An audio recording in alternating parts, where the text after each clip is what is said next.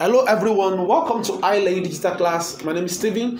I want to use this opportunity, this medium to appreciate those that already subscribed to my YouTube channel. I'm so grateful. So, a few weeks ago, I started a tutorial on this channel. We are building an application that I called Student Result Management System. Student Result Management System. So that is the name of the application we are trying to build on this channel. Now, I've released several videos concerning this tutorial, starting from part 1 to part 3 to part 4, even down to part 8. So this is the part 9 of the video. Yeah, this is the part 9 of the video. So if you've not yet seen the previous ones, please kindly go and watch the previous ones. And also, I'm going to drop the link for the previous video in the description. And another thing again is that please, if you've not yet subscribed to my YouTube channel, kindly subscribe. Just click this subscribe button. And I strongly believe that you are learning one or two things from this channel. So please subscribe. And don't forget to click on the notification button so that anytime I upload a new video, you're going to be notified. So the last video I released is how you can delete a student name from database. This is it. That is, if you input a student name and if that name matches the name in your database, once you click the delete button, it's going to be deleted from your database. This is our database here. So, but one thing we want to do today is that, without wasting time, we want to make use of the Sweet Alert. That is, the Sweet Alert is a plugin. Are you guys what I'm saying now? It's a plugin. It's a custom alert function in JavaScript. So it's a plugin. So that one we want to be making use of today. And how does it work is that we want to make sure that if we click this delete button, we want there should be a pop-up confirming if the user really wants to delete that student name. The same thing we want to do for this delete all too. So that same thing we want to do for this. Let me come down here for this save button. That is, if this save button is clicked, we don't just want to be getting the response in our console. I guess what I'm saying now. The same thing with this edit too. Once this edit button is clicked, we just want to be getting a response there. But one there should be a pop-up saying that our data has been saved, saying that our data has been successfully retrieved. Did you understand it now?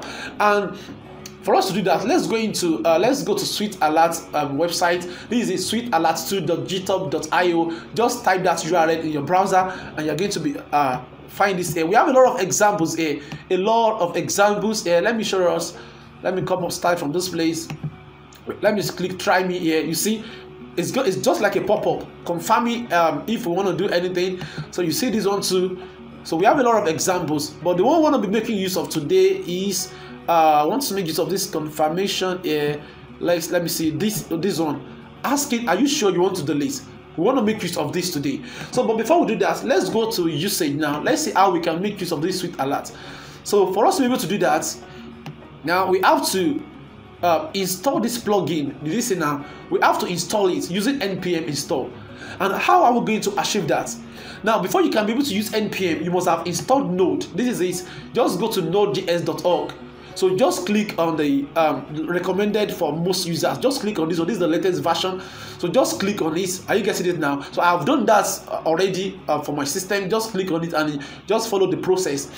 So, and let's go now to we need to open our terminal for us to be able, before we be able to use the npm. Let's open our command prompt. Rather, let me open our command prompt. Then what we have to do is just that we have to see into our application folder.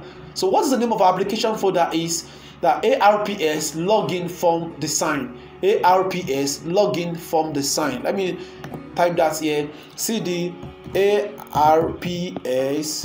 Then we have to do login, then we're gonna say form, that's the name, then we say the sign here, then we press enter. We are already inside our application now. That is the folder for our application. We're already inside this. So before we can use that npm, we have to create a package .json file. Did you understand it now? So we have to create a package.json file, and how we're going to do that, we just have to say npm init, click enter. You have to say npm init, then we'll click the enter. So it's going to ask some few questions from us, and we answer those questions. So you can see now it's asking us the package name. That is, what is the name that I want to give this package? Let's just say student results processing. So let's say student results processing. Okay, So it's asking, just click enter again. The description, you can leave that empty. So the entry points, leave that, click enter. The text command, click enter. Just keep clicking enter. Now the author, you can just add your name to the author. Let's say Steven. So click enter again. So, and it's asking, is this okay? Yes, that's what we want. So as you can see now, let's go into our text editor to confirm if this package or JSON file has already been created. Now let's go down. As you can see, this is it here. Package.json file has been created.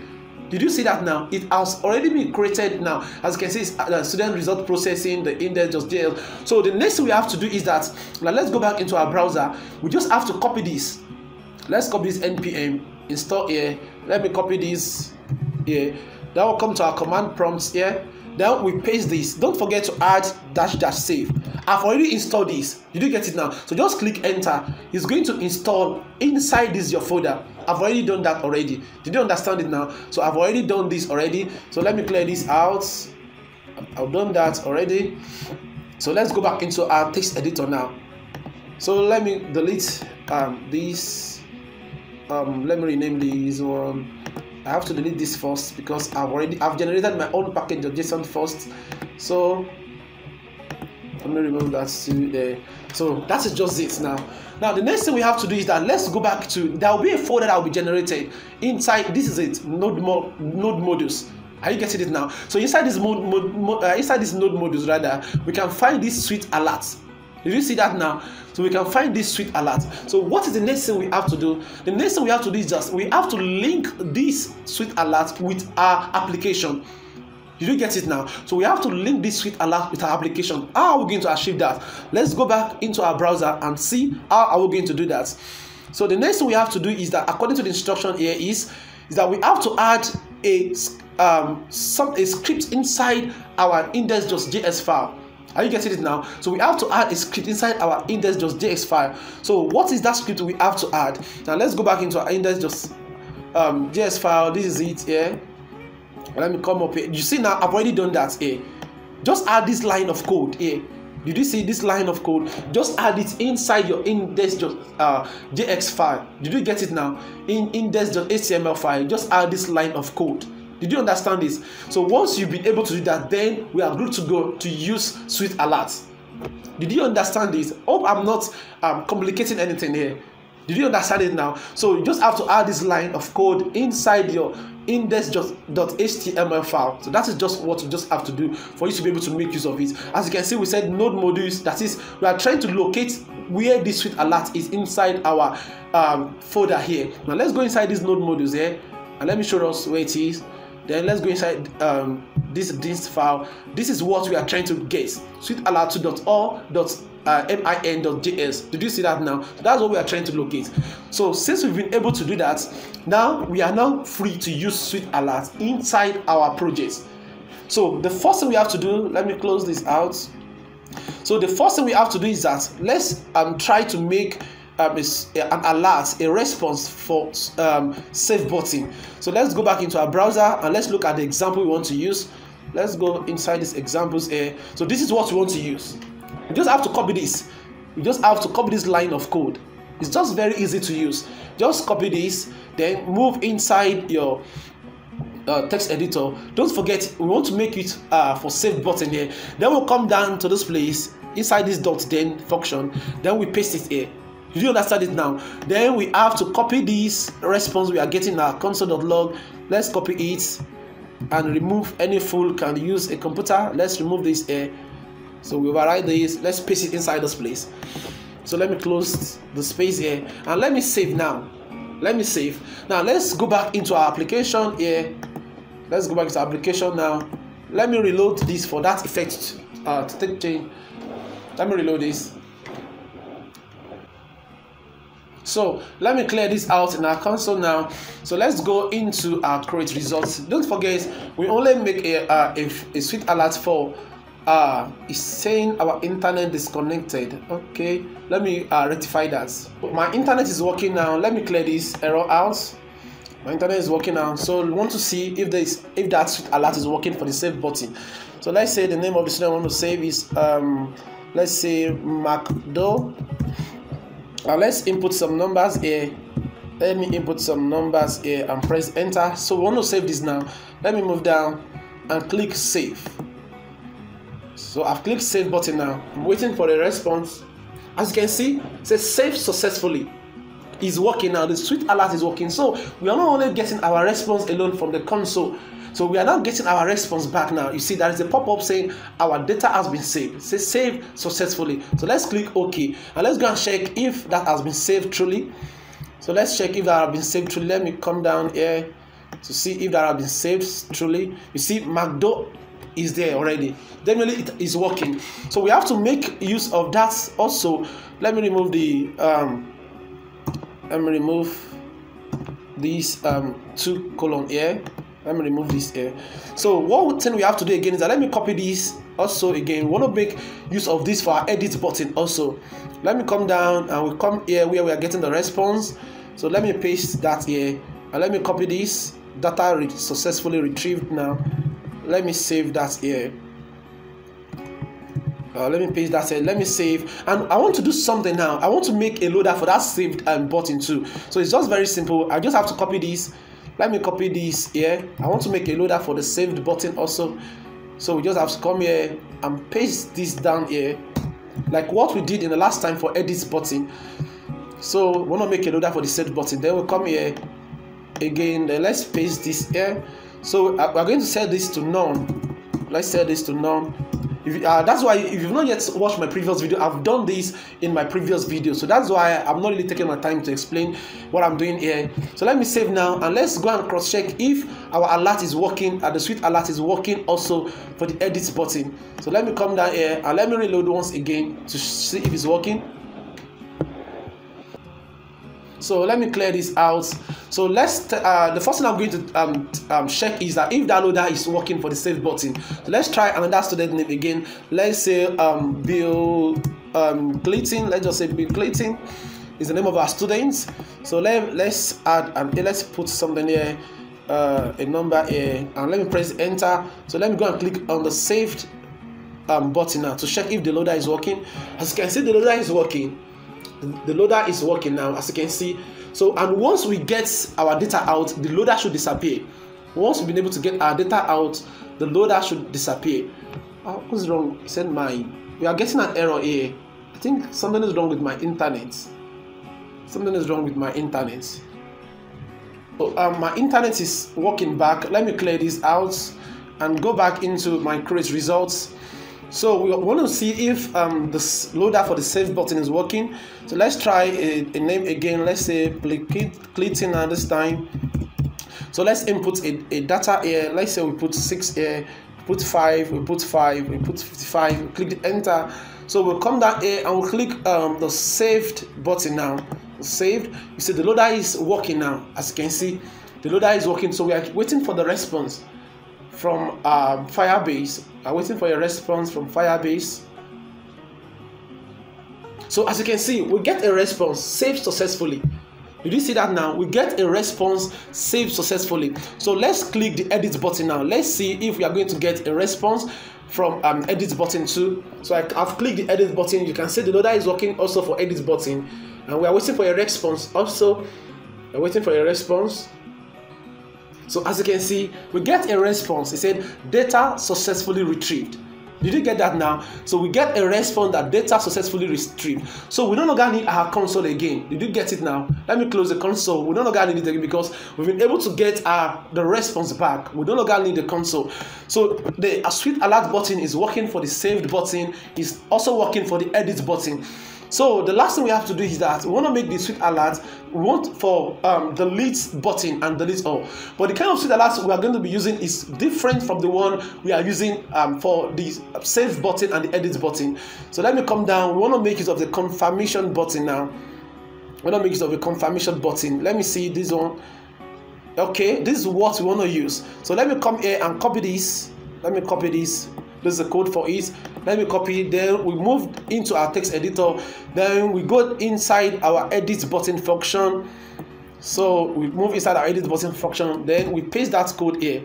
Let me write a comment here. Sweet alert to function. So let me paste that inside this place. So this is the code. So what we just have to do is just that we have to remove this delete dots and deleted dot remove. We have to remove this, copy this from this place. We have to cut it off from this place. Then we come down inside this place. Then we paste it here. Did you understand that now? So we have to remove that here and paste it inside this place. That is the only thing we have to do. So now let me remove student data is deleted. Let me copy this one and paste that inside this place. Oh, we don't even really need it. Let me remove it. Let me remove the console here. We don't need it again. Let me remove it here and let me save. So let's check if this is working now. Let's go into our browser and move inside our application. So let me see the name of the student we want to delete. Let me check the name of the student we want to delete. Okay, John Doe. We have John Doe inside our database. So let me come here and let me reload. Let me reload this. So let's move inside our delete student name, and the name of the student I want to delete is John Doe. And let me click the delete button now. As you can see, it's asking that, are you sure? Did you get it now? It's asking the user that, are you sure you don't want to delete? If the user press cancel, the action is going to stop. Let's check that out now. So as you can see, John Doe is still inside our database. As you can see that now, John Doe is still inside our database because we've not yet confirmed the delete for John Doe. So let me go back there and let's go and confirm this now. Delete, and let's say yes, I want to delete. You get a response, deleted. Your file has been deleted. Let's press OK, and let's go back into our database and let's see if John Doe has been deleted. Let's wait for it. As you can see, John Doe has been deleted from our database just because we click yes. So this is working. Definitely the street alert is working. So in case if the user just made a mistake and press the delete button, immediately he's gonna press the cancel. So that delete button is not gonna work. You do understand it now? So let's make that for this delete all button. So let's go back into our text editor now. The same thing you just have to do here. Let me copy this from here once again. Let me copy this from here. So let me move down to this place. So let me move that into delete all function now. Just below this place, we just have to paste this code here. Did you see that now? So what we just have to do is just that. Let me remove this delete from here, and let me remove this console from here because we already have it inside this place.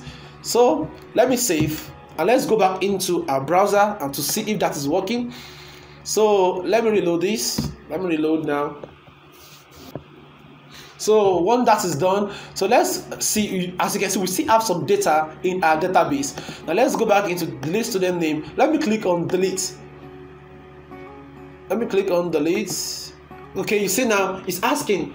I click on delete all. It's asking, are you sure? That it is asking the user that, are you sure you don't want to go on with this? If the user press cancel, and let's go back into this place. Our data is still intact because we click cancel. Our data is still intact. So let's go back to this place and let me click on delete all once again and let me confirm yes, I want to delete it. Say deleted, your file has been deleted. Let me click OK. Let's go back into our database now. So as you can see, we can no longer find any data in our database. So hope you really understand it now. So we've been able to successfully implement the suite alert inside our project. Did you understand it now? So I hope you really understand what we've just done today. I hope you really understand it. Hope it's not really complicated. It's just very simple. So if you are having any question you really want to ask me, just kindly drop your question in the comment box. Believe me, I'm going to answer. I'm going to attend to every question. And if you really wish to send your question to me personally, I'm going to drop my email address so that you're able to forward your question to me. So the next thing we're going to be doing in my next tutorial is that I want to add some validations here. So that if the user don't input anything and they click the delete button, there's going to be a validation here that is going to be telling the user that this place can't be empty. Do you understand it now? We're going to be using JavaScript to do that form validation. The same thing to this place too. If the user don't enter the student name, the save button is going to, once the user press the save button, we are going to tell the user that, see, you have to input a student name here. Did you understand it now? So that is what we're going to do in my next video. We're going to make sure we're going to be doing form validation using JavaScript. That's what we'll be doing in my next video. So I really want to appreciate you for taking your time to watch this tutorial, and hope you really understand what we've been able to do today. If you have any questions, as I've said earlier, you are feel free to ask me your questions. So see you in my next video. Thanks for watching.